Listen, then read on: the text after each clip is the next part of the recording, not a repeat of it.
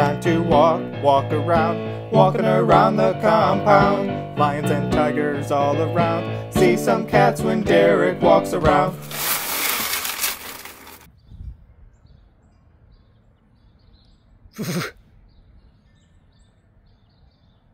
Oh, got him to look. He actually was looking the other way, and then I snuffled, and then he's like, yes. And these two, not much of a reaction.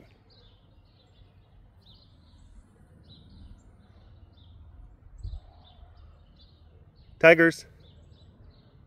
Tigers. Oh, I think something's dying over here. I think there's death happening down by my foot. Nothing. Well, I tried all the tricks that I know. Looks like they're never gonna get up. Why would you? On this beautiful day. This beautiful spring day.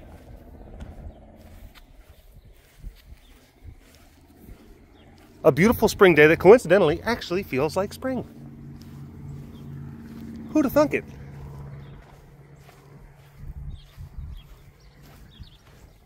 I think the temperature is like somewhere in the upper 60s right now.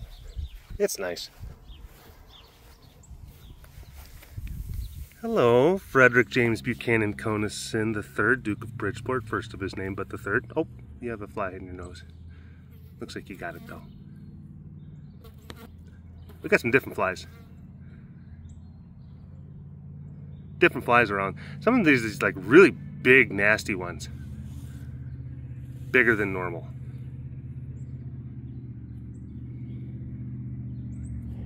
And then there's some of them, I don't know if it's the big ones that are bitey, but there's some bitey flies too.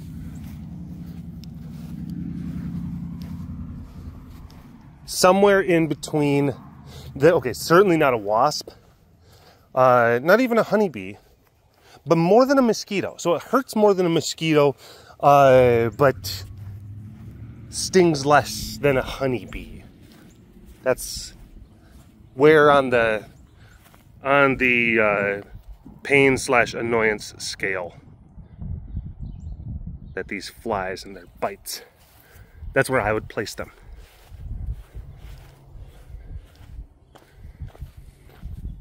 Hello all you big cat lovers out there, it's me, Derek again. Welcome to another super duper fantastic episode of the Walk Around the Compound webcast. Hi, hello, let's go look at some kitty cats.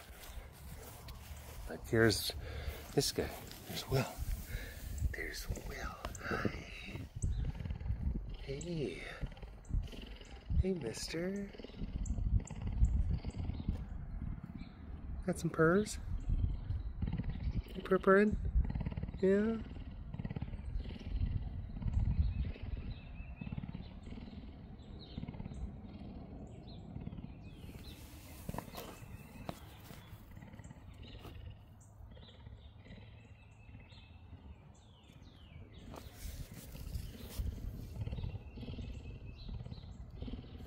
And then also there's his Peets. We're gonna make sure that we're categorizing and inventorying just the different, bits, odds and ends, bits and pieces. All Peets accounted for. Cool. Oh wait. Hold on.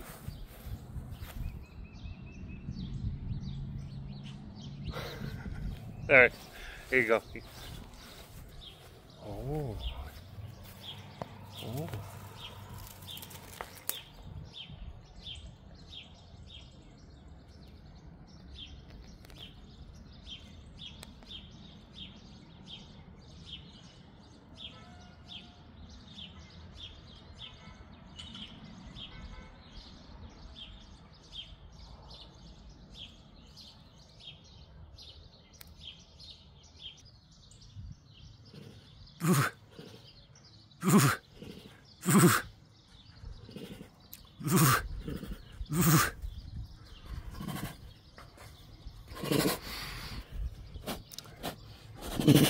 Got a hitch in it.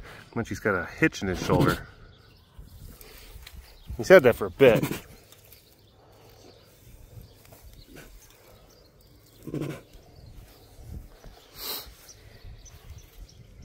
So don't know if it, because sometimes he gets into these weird arguments with like his big boomer balls. Don't know if it was possibly like an alligator-based misadventure. Who knows? But yeah, he's just got that. He's got that little, you know, that kind of. Yeah. What'd you do? What did you do?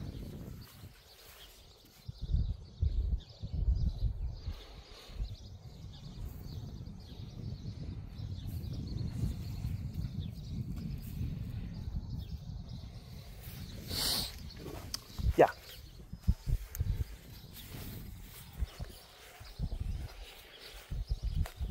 As of right now, it's a matter of just like, hey, monitor it, just make sure if it gets better, if it gets worse, possibly do some anti-inflammatory type thing.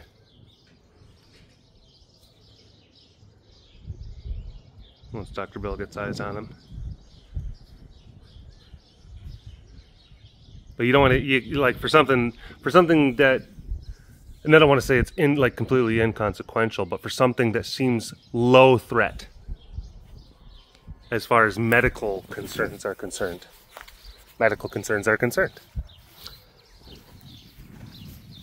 Your options are limited because the elements that go into being able to successfully diagnose, they come with their own form of risk.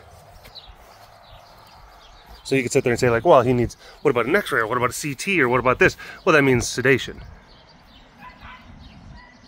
And what if he's just got like, just kind of like a little, just like a swollen muscle, but then you run the risk of sedating and then run the risk of like hurting him for something that is, again, like lower on the rung of medical necessity. Remember Dr. Bill talking about how like it's hard to diagnose. One, it's hard to diagnose animals just in general because they can't tell you. They can't tell you what's going on. It's doubly hard to diagnose these animals because you can't put your hands on them. I remember he said, he's like, I wish I could get hands on them.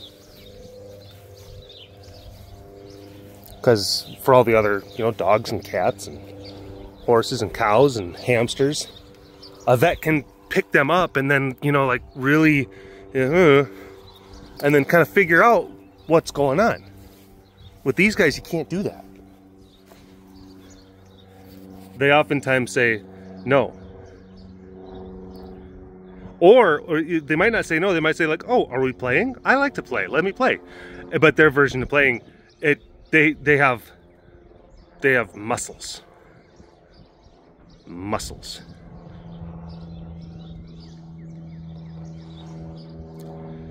People are like, well, what about the teeth and claws? No, teeth and claws are very important, but they don't do much if you don't got their muscles. Muscles are staggering.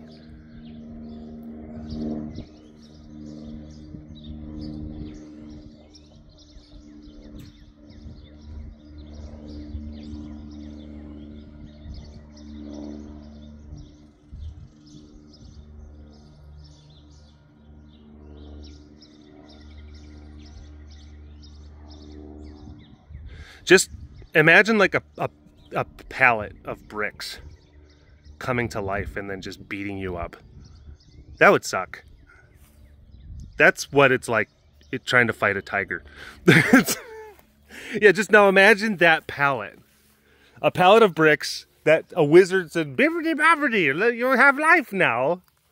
And then you take oh, you know what? It's going to frighten the children just to have like a pallet of bricks walking around. people might start asking questions, let me go get a velvety blanket. Nice and fuzzy. I'll put it on this pallet of animated bricks, and it won't be so frightening. That's the strength of a tiger. That's like what tigers, their weight, how much they can, like, what they can do, how much they can throw themselves around.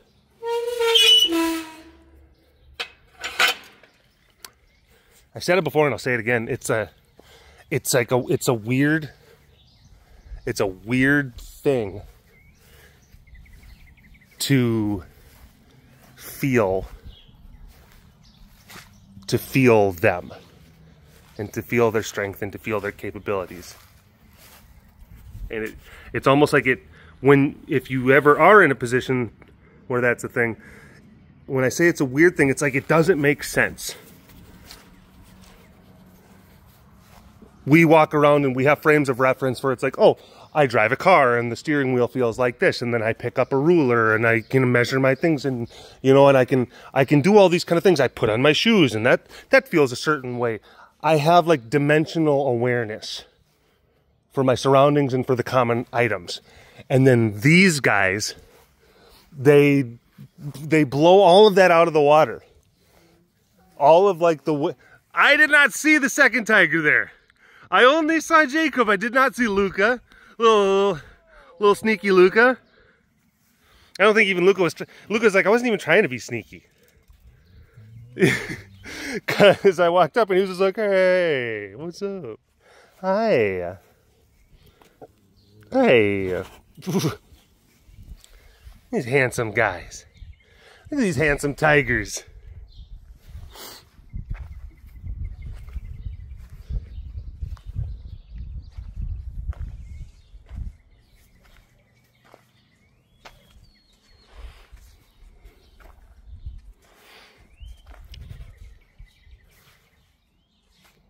I guess it's also, you know, like people, and this is, I wouldn't know, but I have heard, and like when I say I wouldn't know, like I legit don't, I don't know, because I've never done psychedelics, but there are people that would say, you know, like, oh, I took a certain type of psychedelic and then I was able to basically, you know, like speak. I was, like, people talk about DMT. I was able to then speak to a geometric being in another dimension, and it's just like, that sounds crazy. I would have no frame of reference for what that must feel like or what that experience is like, but I'm not doubting the fact that that's what you perceived in that moment. I just have I have zero frame of reference for that. It is similar to, I think it's similar to that, where there's like life before tiger and then life after tiger, BT and AT.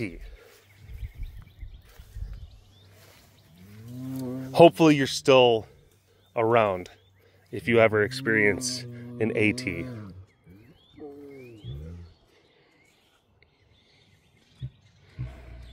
Yeah.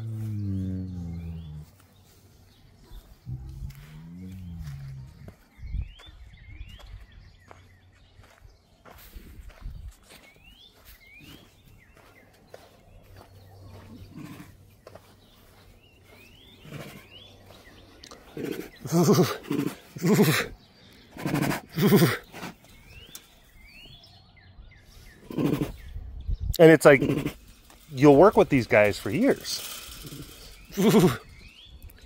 And there's still those moments that just kind of creep back up and then to remind you.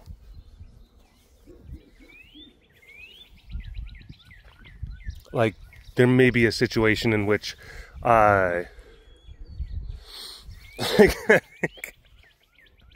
it's not even, there's times where it's like, I know, what is this? What are you doing? What, the Arali and Zubiri don't live here. Okay, we don't need that. We don't need that. We don't need that.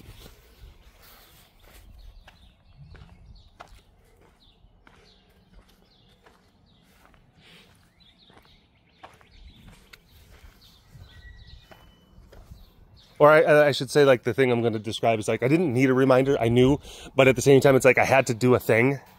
So I had to grab like one of like the strong hookers. Not one of those thin, flimsy ones. People are like, hooker. Like, you know what I'm talking about.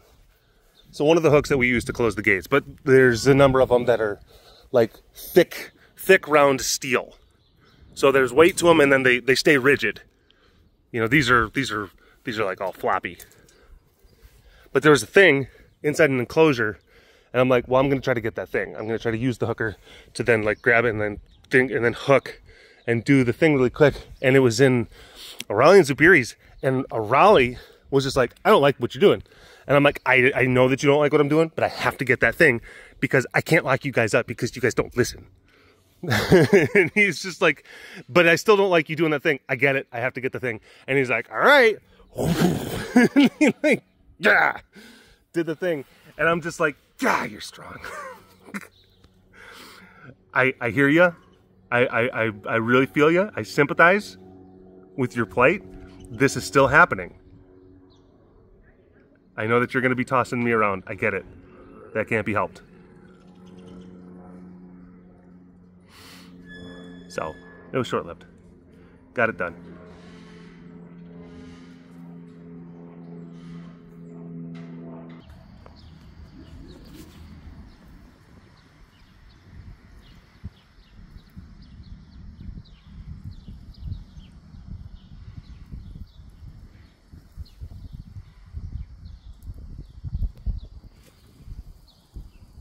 Noey. Noey, Noey.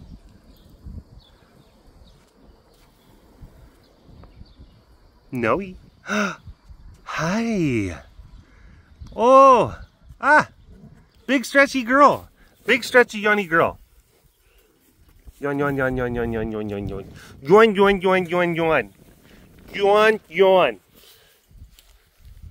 Oh, you gonna roll? Yes, she is. You're so predictable. You're so predictable.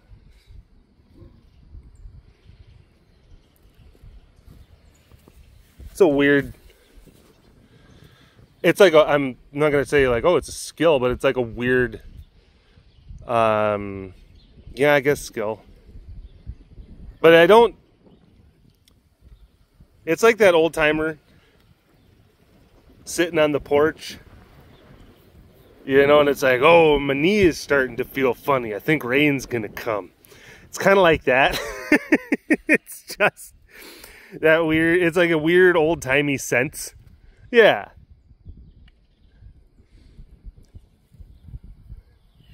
It's like how like old prospect. Yeah, like, what's his face? Yukon Cornelius. One of the greatest characters in the history of media. You know, picking up his pickaxe and like licking on it. I mean, that's, you know, kind of a thing that prospectors, they would be able to kind of sample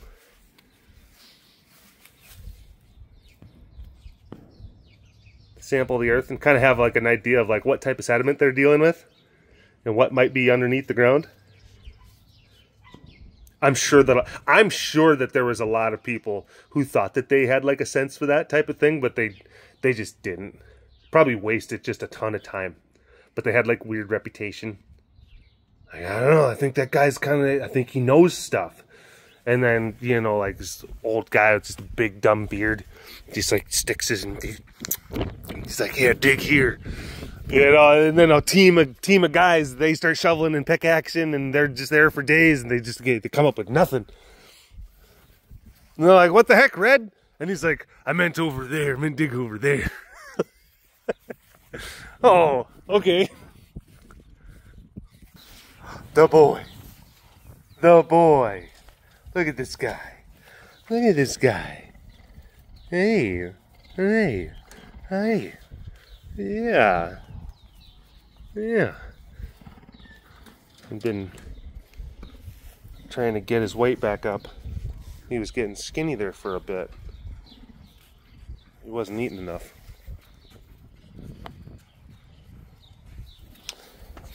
And we're making sure that he's getting taken care of.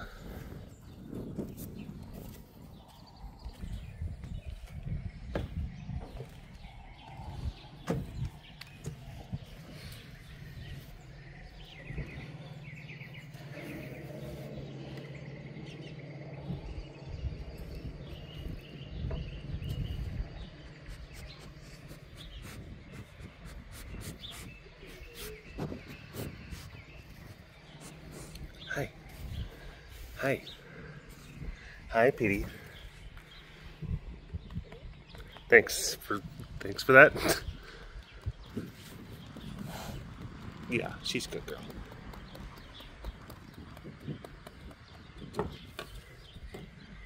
She's a good girl. Yeah.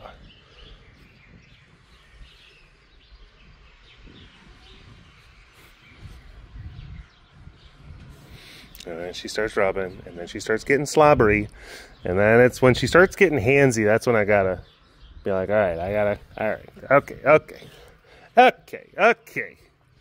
You start getting too, like, whatever, you know, just like, hey, come here.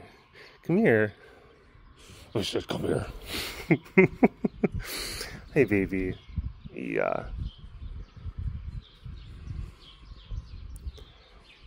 Yeah, she's a good girl. Okay. All right. Well, you have some fresh food. It looks like fresh horse chunks. Oh, look at Noey. She's up in the old... That's not John. Is that Johnson grass? No, ryegrass. Ryegrass. Noey, you're very pretty. She's like, I know. Yeah. She's like, it was kind of like, yeah. Like, yeah. Yeah, and? Yeah.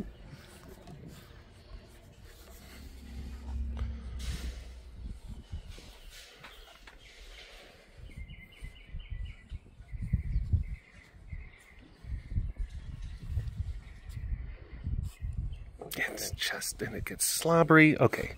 And then you start, it's like paws are one thing, and then you start doing claw stuff. Yeah, you get too wound up. Look at you. You're a mess. You're a mess. Malika the mess.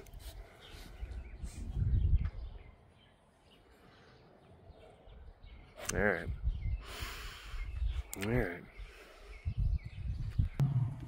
Go boy. You feel it? Are you feeling good? Are you in a good mood? Yeah?